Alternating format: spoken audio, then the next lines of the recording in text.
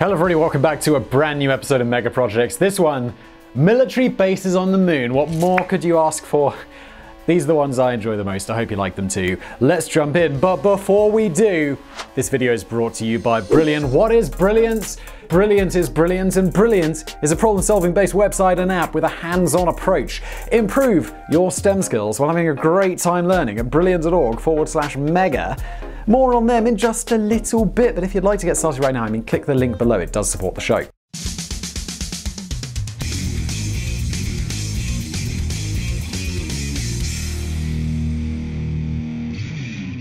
Do you ever get the sense that humanity isn't quite where we thought it would be? Yes, I know 2020 has thrown up some truly global dilemmas that will most likely set us back a little bit, but weren't we supposed to be a little bit further ahead when we enter the third decade of the new millennium? There were the flying cars and those hoverboards from Back to the Future. Where is interplanetary space travel for humans? Why aren't we on Mars yet? Come on! But the question we're going to focus on today is, well, didn't we think there'd be a base on the moon by now? Again, come on! While of course we've never come close to establishing a colony on the moon or even a temporary base on the moon, that doesn't mean there haven't been specific plans for it. It's probably no surprise that, like we do on Mega Projects, often we need to travel back in time to the depths of the Cold War for this radical and wildly ambitious idea that was known as Project Horizon.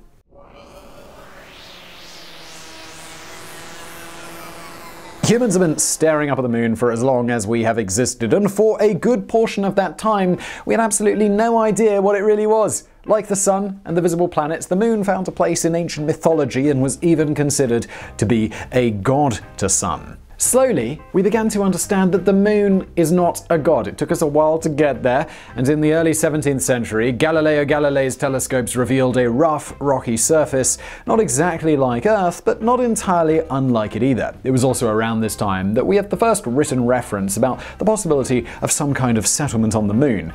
Getting a little ahead of ourselves there. 331 years before Apollo 11 touched down on the surface of our celestial neighbor, Bishop John Wilkins penned a piece entitled A Discourse Concerning a New World and Another Planet, in which he predicted we would one day not only send people to the moon, but also establish some kind of colony. We probably will. It's almost certain, right? Unless we get destroyed before that happens, which, it is 2020, we're just waiting for the asteroid to show up. Fast forward to the 1950s, and the world was slowly emerging from the shell shock that was World War II. We had created and deployed the most terrifying weapon ever known for the first time in human existence. A small group of people had the power to destroy the world in the blink of an eye. Perhaps with this in mind, our gaze began to shift skywards. Now we all know what happened next. Sputnik, Yuri Gagarin, Neil Armstrong, and of course one small step for man, one giant leap for mankind. Surely humans were on the precipice of something extraordinary. Surely we were going to be living on the moon in no time at all.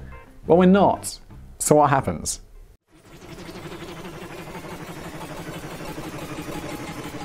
Project Horizon was a study commissioned by the US government in 1959 to explore the feasibility of building a manned base on the moon. At this point, the Department of the Army, Department of the Navy, and Department of the Air Force held joint responsibility for the US space program. The paper, titled Project Horizon, a US Army study for the establishment of a lunar military outpost, first appeared on the 8th of June 1959, and its stated aims read: the lunar outpost is required to develop and protect potential United States interests on the moon, to develop techniques in moon-based surveillance of the Earth and space, in communications relay, and in operations on the surface of the moon, to serve as a base for exploration of the moon, for further exploration into space, and for military operations on the moon if required, and to support scientific investigations on the moon. That was quite the mess, but basically what they're trying to do is cover as many bases as possible, excuse the pun.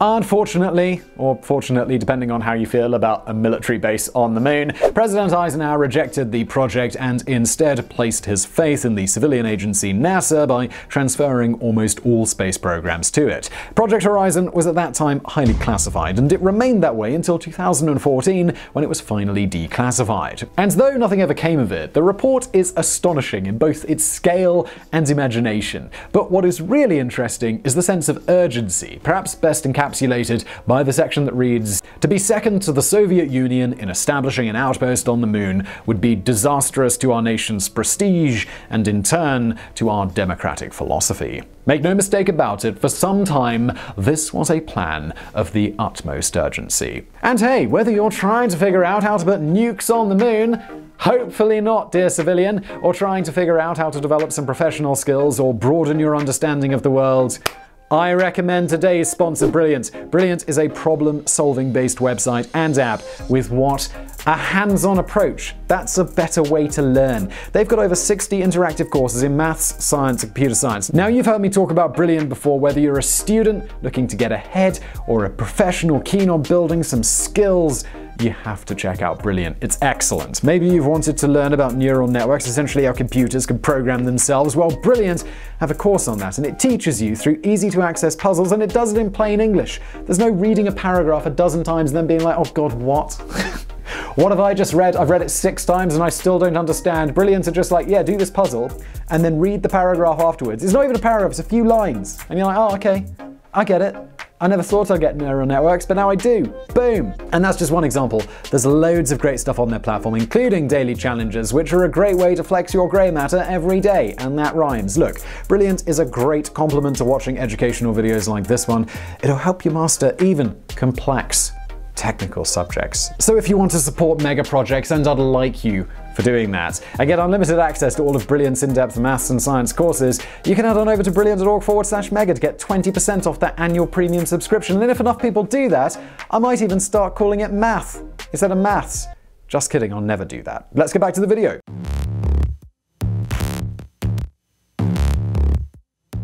Now, it must be said that much of the moon report is pretty entertaining, this sort of wonderful, casual vagueness to the whole thing. I mean, how exactly were they going to build nuclear reactors on the moon? But it's important to remember that the scientists who wrote this paper knew that the technology was not available at the time, but they felt certain it would be coming shortly. 70 years later, well, let's just say we're still waiting. But those scientists predicted the base could be set up by 1965 and fully operational by the following year, with 12 soldiers stationed there. That was just 7 years from when they released the paper. If you think about how long everything seems to take these days, it's extraordinary they believed that they could accomplish it all so quickly. The initial landing would have included just 2 men in April 1965, who would then be guided to a depot area where the build-up of equipment had already begun. This would have been done by a series of cargo deliveries that would have started in January 1965 and would have totaled 61 Saturn A1 and 88 Saturn A2 rocket launchers up until the end of 1966. These trips would have transported 220 tons of cargo to the moon, and because it's mega projects, that's the weight of 2 blue whales. The key to the entire operation would be what I'll only refer to as space tractors, but the report calls them lunar vehicles. These vehicles would provide a dazzling array of purposes for the men on the moon, including moving of lunar material, excavation of subsurface trenches, heavy cargo handling, and other mover functions. Oh, and they would also be where those 2 poor souls slept when they slaved away to build a moon base in record-breaking time, around 6 months, the scientists envisioned. They were also quite descriptive about how exactly the base would look. The outpost would be cylindrical metal tanks 3 meters in diameter and 6.1 meters in length, with special double-walled thermos bottle-type vacuum tanks and special insulating material in the space between the walls. The living quarters would be sunk into the ground to provide a warmer temperature within. As I briefly mentioned earlier, the moon base would be powered by nuclear reactors, 4 of them to be precise, 2 of which would be housed in the same building as the soldiers. Considering what an absolute nightmare radiation poisoning can be, it's not a good time. I would have loved to see how they would have worked around that one. The report estimated that the total cost of Project Horizon over an 8.5-year period would be $6 billion, about $53.5 billion today, or $700 million, $6.2 billion per year. Though the wording was done in such a way that an absolutely vast overspend would not have been a surprise.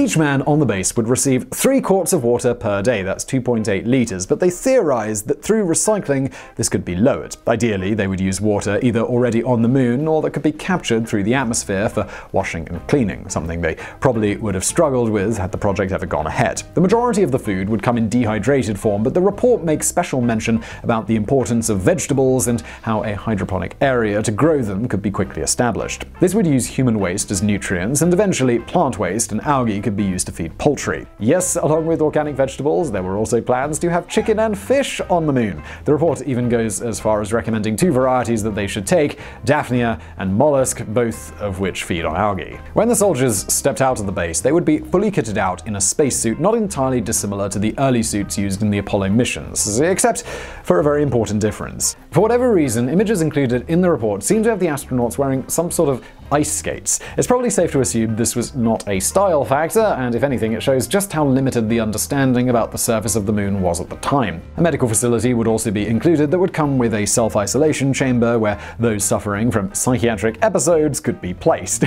You know, it's a bit of a worrying mission when they have to have a special place for that. Basically, scientists were not exactly sure what the effects of space travel and being away from the Earth would have on them for so long, so they were just preparing for every eventuality. The chamber would come with its own toilet, a bed, a door, and a window that could be both locked from the outside, which, well, that sounds charming.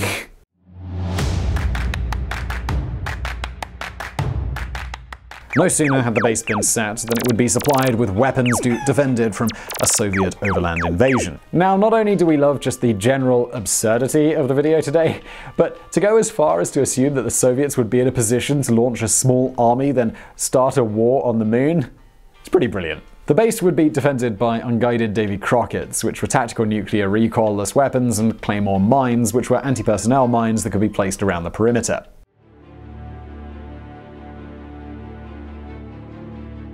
As I said much earlier in the video, Project Horizon got no further than the one report published in 1959. There have been numerous ideas, concepts, and theories over the years, but our wait for a moon base, it goes on. It is becoming increasingly likely that the first manned settlement on the moon might, in fact, be privately funded rather than government-run, or perhaps a hybrid of the two. The Moon Village was an idea that emerged in 2015, which encouraged international public and private investors, scientists, engineers, universities, and businessmen to work together to develop some kind of settlement on the moon. Both the US and China have stated their interest, but the project remains an open forum concept. Jan Vorner, Director General of the European Space Agency, has said that the village would be an understanding, not a single facility. He went on to add that this would be an important first step for us to come together as a species and develop our knowledge. Considering how divided we seem to be in 2020, I'd say that this might actually go a long way. As for Project Horizon, when you read through the declassified report from 70 years ago, it's hard not to have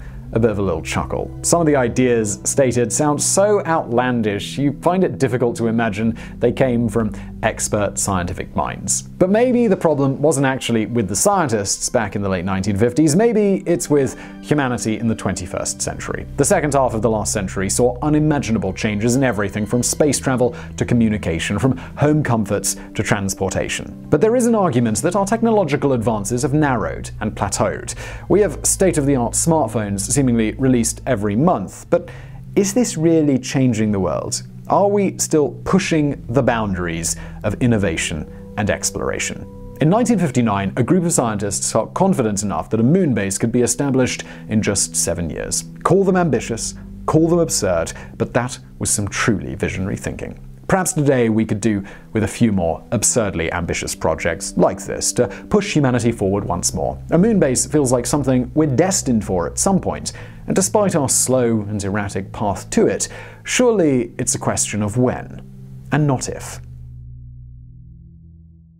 So I really hope you found that video interesting. If you did, smash that like button below. Also, if you want to support the show, which is fantastic, please do go over and try out Brilliant. There is a link below, and thank you for watching.